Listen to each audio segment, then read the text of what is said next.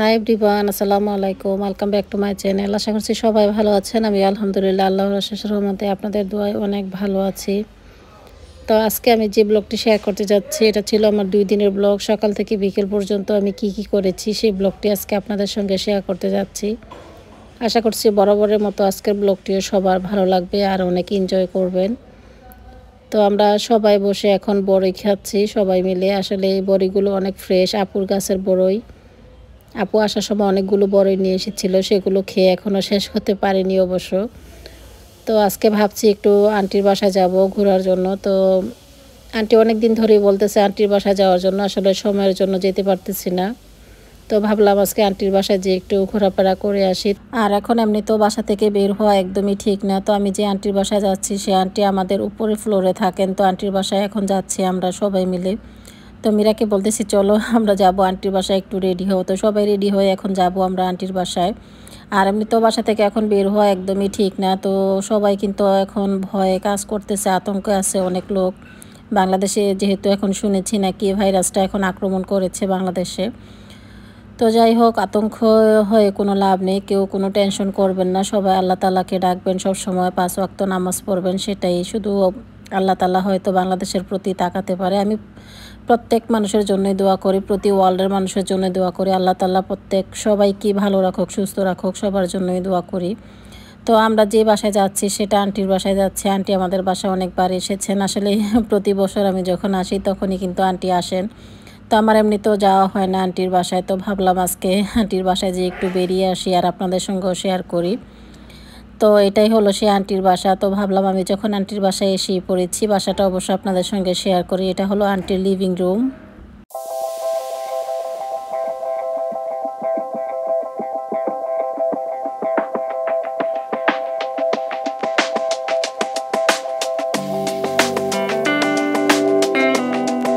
আর aunty বিশেষ করে গল্প করতে অনেক বেশি লাইক করে। আন্টি আসার পর অনেক গল্প শুরু করে দিয়েছে আর আমাদেরকে অনেক খাবার দিয়েছে। আর শালিন তো পাকা পাকা কথা বলতেছে আন্টির সঙ্গে। অনেক মজার মানুষ আন্টি। আসলে আমাদের বাসায় যখন যায় আমরা অনেক গল্প করি, খুবই ভালো লাগে। তো আমরা সবাই মিলে আজকে বাসা থেকে বেরিয়ে পড়েছি। আম্মুকে আপুকে নিয়ে সাথে বেরিয়েছি যে চলো আমরা একটু ঘোরাফেরা করে আসি। আর এমনিতে তো আমরা বাসায় বন্দি বসে থাকি, তাই ভাবলাম একটু ঘুরে আসি আন্টির বাসা থেকে। সবারই মন ভালো লাগবে, হালকা হবে মন। আসলে ঘরে বসে থেকে একদমই বোরিং ফিল করতেছে, বাচ্চারা আর চিৎকার চেঁচামেচি করতেছে, কোথায় যাবে কি করবে। তো ভাবলাম একটু আশেপাশের বাসায় যেয়ে ঘোরাফেরা করে আসি, আসলেই ভালো লাগবে। আমাকে অনেকেই দাওয়াত করেছে বাংলাদেশে আসার পর। তো এই ভাইরাসের কারণে কিন্তু আমরা কোথাও যাচ্ছি না, শুধু বাসায় বসে থাকতেছি। আর বাচ্চারা তো সবসময় বোরিং ফিল করে, কি করব। বাচ্চারা বলে থাকে চলো আমরা একটু ঘোরাফেরা করে আসি, একটু শপিংয়ে যেতে চায়। আসলে বিশ্বের অনেক দেশেই কিন্তু এই সমস্যাটা হয়েছে, অনেকেই কিন্তু এখন গৃহবন্দী হয়ে আছে। আসলে করার কিছু নেই।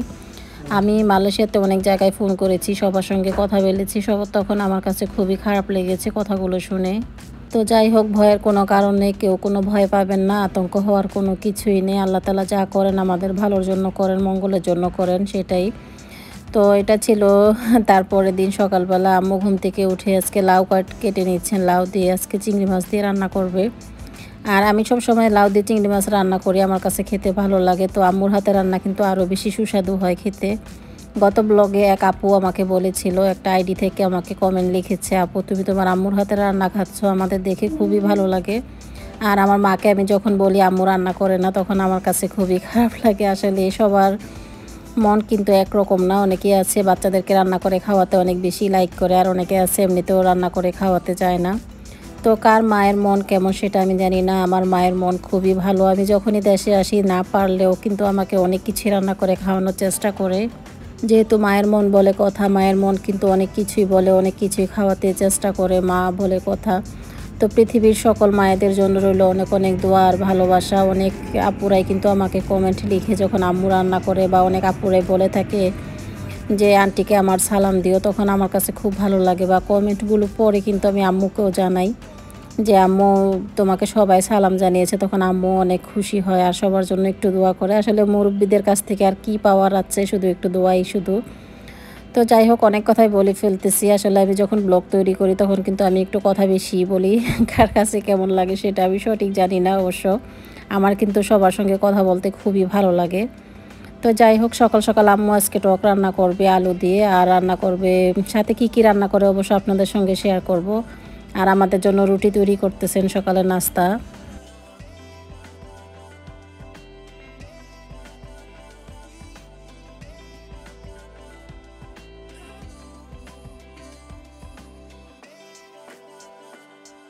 তো এক ব্লগে আমি বলেছিলাম আমার আম্মুর হাতে ডালের পিঠার রেসিপি শেয়ার করব। তো সেই রেসিপিটা আমি এখনও কিন্তু শেয়ার করিনি। তো যে কোনো এক ব্লগে দেখানোর চেষ্টা করব। অনেক আপিরা কিন্তু এখনও ভুলে যায়নি। অনেক আপিরাই বলে থাকে, আপু তুমি বলেছিলে তোমার আম্মুর হাতে ডালের পিঠার রেসিপিটা দেখাবে। তো যে কোনো এক ব্লগে দেখানোর চেষ্টা করব। আসলে আম্মু সময় পাচ্ছে না যে ডালের পিঠার রেসিপিটা শেয়ার করবে, আর আমিও কিন্তু শেয়ার করার অনেক আগ্রহ, কারণ আমার অনেক লাভলি ভিউয়ার্সরাই পছন্দ করে রেসিপিটা। আমি দেখিয়েছি যখন, তখন কিন্তু অনেকেই জানতে চেয়েছে আমার কাছে।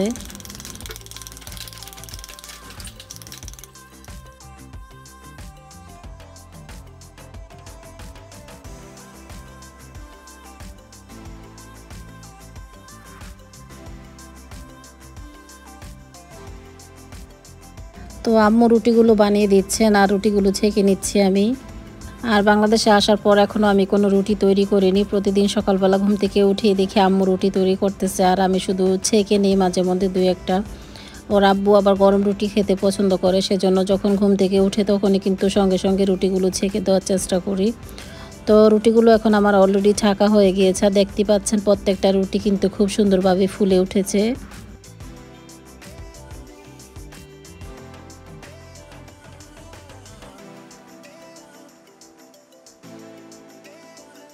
তো এখন আমার রুটিগুলো ছাঁকা হয়ে গিয়েছে। আসলে সবাই অলরেডি নাস্তা করে ফেলেছে, লাস্টে আমি নাস্তা করে নিচ্ছি। গরম গরম রুটিগুলো ছেঁকে তারপর এখানে আলু ভাজি করেছে আম্মু, তার সাথে আমি ডিম ভাজি করে নিব, তারপর নাস্তাটা করে নিচ্ছি। আর দেখি আজকে কি রান্না করি অবশ্য আপনাদের সঙ্গে শেয়ার করার চেষ্টা করব।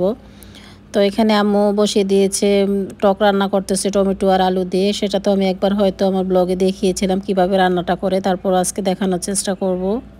আর অনেকে অনেক ধরনের রেসিপি আমার কাছে দেখতে চায়। তো সেই রেসিপিগুলো আমি হয়তো এখন শেয়ার করতে পারবো না, কারণ আমি এখন বাংলাদেশে আছি। বাংলাদেশে তো একটু এনজয় করার জন্য এসেছি, সবার সঙ্গে বসে কথা বলি, তারপর রান্না করার সময় তেমন বেশি মনোযোগ থাকে না আমার, আর ব্লগগুলো রীতিমতো দিতে পারতেছি না। সেজন্য আমি কোনো রেসিপি এখন শেয়ার করতে পারতেছি না। তো যে কোনো এক ব্লগে দেখানোর চেষ্টা করব, বা আমি যখন মালয়েশিয়াতে যাব তখন কিন্তু এক এক দিন এক এক রকম রেসিপি দেখানোর চেষ্টা করব।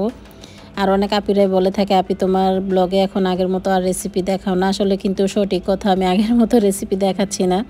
যেহেতু বাংলাদেশে যা আসছি, সেজন্য আমার কাছে কেন যেন ভালো লাগে না ব্লগগুলো মেক করতে। তারপরও আমি চেষ্টা করি প্রতিদিন একটা করে ব্লগ দেওয়ার জন্য। তো আম্মু এখানে রান্না করেছে চিংড়ি মাছ দিয়ে লাউ রান্না করেছে, সেটা আমি একটু বাটিতে বেরিয়ে নিয়েছি। আর এখানে আমি পালং শাক আর লাল শাক বসিয়ে দিয়েছি, সাথে দিয়েছি লবণ আর কাঁচামরিচ দিয়ে জাস্ট একটু নেড়ে চেড়ে শাকটাকে আমি ঢেকে দিচ্ছি। আর শাকটা কিন্তু অলরেডি সিদ্ধ হয়ে গিয়েছে, এখন আমি শাকটাকে বাগার দিয়ে দিব।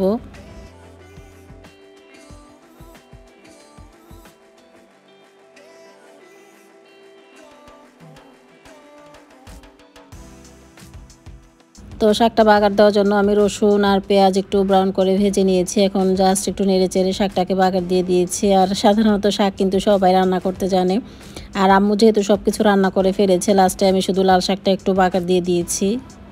আর আজকে তেমন বেশি কিছু রান্না করিনি, শুধু শাকসবজি রান্না করেছি। এখানে লাল শাক করেছি, তার সাথে করেছি লাউ দিয়ে চিংড়ি করেছি, আর বাচ্চাদের জন্য মুরগি ভুনা করেছি। এগুলো দিয়ে আজকে আমাদের খাবারটা হয়ে যাবে।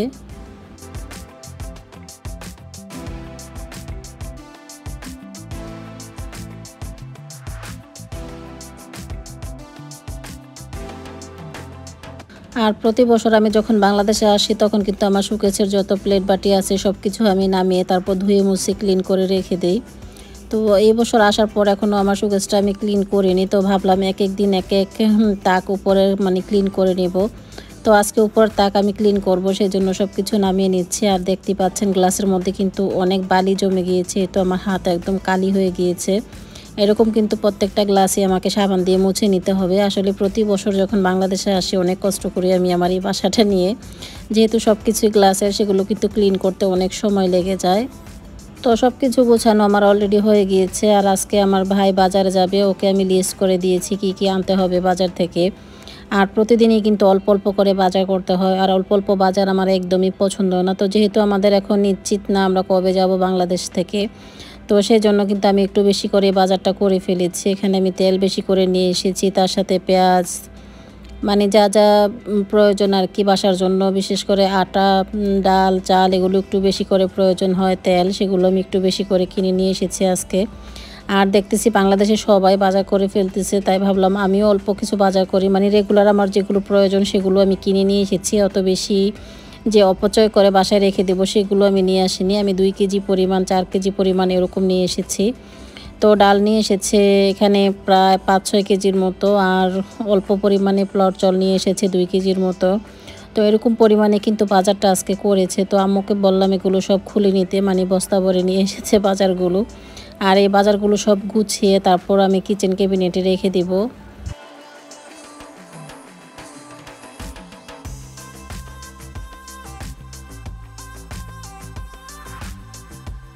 আর আসলে বাংলাদেশি বাজার বলে কথা, বাংলাদেশি বাজারটা যখন ঘরে নিয়ে আসে তখন আমার কাছে খুবই ভালো লাগে। আসলে বাজার করতে বিশেষ করে অনেক ভালো লাগে। আর প্রতি বছরই ওর আব্বু যখন বাজার করে তখন ওর আব্বুর সঙ্গে আমি থাকি, আর এই বছর ওর আব্বুর সঙ্গে আমি যাইনি, আমার কাছে ভালো লাগছিল না সেজন্য। আর যেহেতু এখন অনেকটাই বাইরে যাওয়া নিষেধ, সেজন্য আর কি কেউ বাইরে যেতে চায় না, তো ওর আব্বুকে পাঠিয়েছি আজকে বাজারে।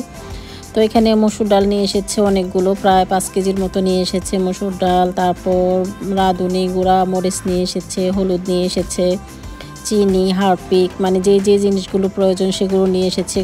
আর তার সাথে নিয়ে এসেছে আটা, লবণ, চিনি, এগুলো 2 কেজি পরিমাণ নিয়ে এসেছে। তো সেগুলো আমি একটু ভালোভাবে এখন গুছিয়ে নেব, আর আম্মু এক এক করে এগুলো খুলে নিচ্ছে। আসলে দেখতেছি কি কি বাজার করে নিয়ে এসেছে। তারপর আমি কিচেন ক্যাবিনেটের উপর এগুলো এক এক করে গুছিয়ে রাখবো। এটা নিয়ে এসেছে আখের চিনি, এই চিনিটা খুবই ভালো। এখানে নিয়ে এসেছে 1 কেজি পরিমাণ, লবণ নিয়ে এসেছে।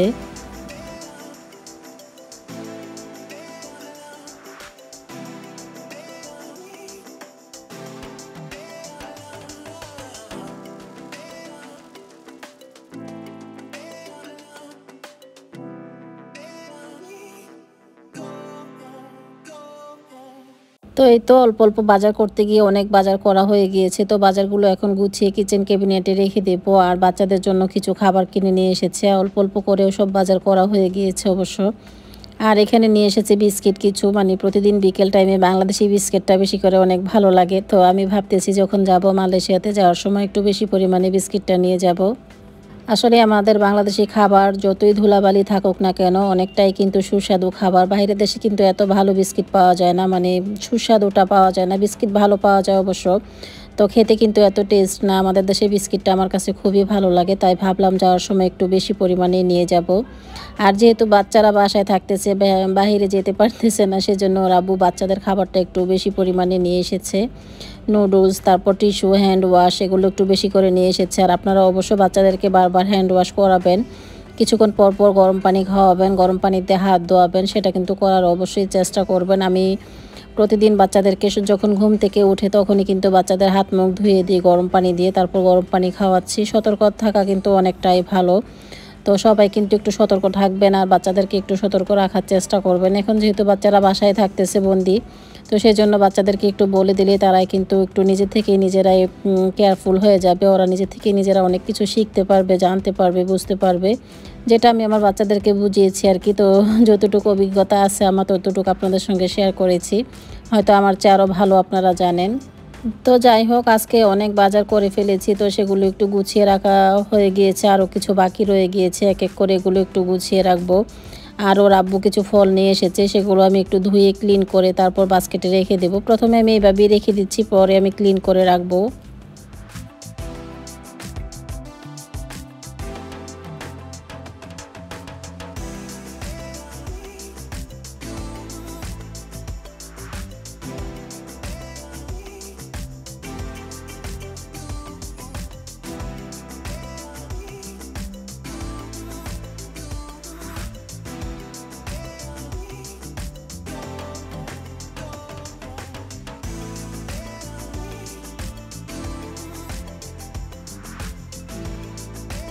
আর বাংলাদেশে আসার পর আমাকে হেল্প করার লোকের কোনো অভাব নেই, মানে সবাই আমাকে হেল্প করতে পারতেছে আসলে। আর বাংলাদেশে আসার পর আমার কাছে খুবই ভালো লাগে বাজারটা বিশেষ করে। আর মালয়েশিয়াতে যখন আমি বাজার করি তখন আমাকে হেল্প করার মতো কোনো লোক থাকে না। তো এখানে আমি আর আম্মু মিলে কিন্তু বাজারটা গুছিয়ে নিচ্ছি। আর এখানে পেঁয়াজ নিয়ে এসেছে, রসুন নিয়ে এসেছি, একটু বেশি পরিমাণে নিয়ে এসেছে পেঁয়াজ আর রসুনটা। আর এখানে নিয়ে এসেছে আড়ং, ঘি, টিস্যু, এগুলো একটু ক্লিন করে তারপর মুছে রেখে দেব। সবগুলো বাজারে কিন্তু একটু ঝেড়ে মুছে প্যাকেটগুলো রেখে দিতে হবে, যেহেতু প্যাকেটের উপরে কিন্তু অনেক বালি থাকে।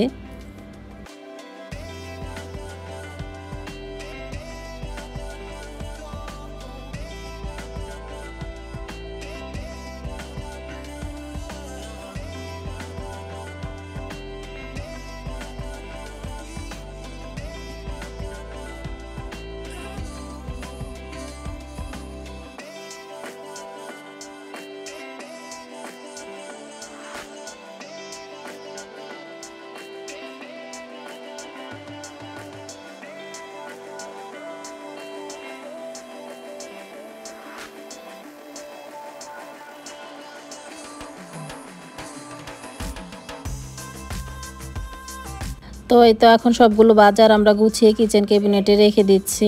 আর আজকে কি কি আম্মু রান্না করতেছে সেগুলো একটু আম্মুর সঙ্গে শেয়ার করবো। আসলে সজিনার ডাল রান্না করতেছে আম্মু, আর ব্রোকলি ভাজি করবে, আর ডিম বোনা করবে। এটা হলো আমাদের রাতের খাবার। তো যাই হোক, আজকের ব্লগটি এ পর্যন্তই। সবাই ভালো থাকবেন, সুস্থ থাকবেন, আর আমাদের জন্য দোয়া করবেন। আল্লাহ হাফেজ সবাইকে।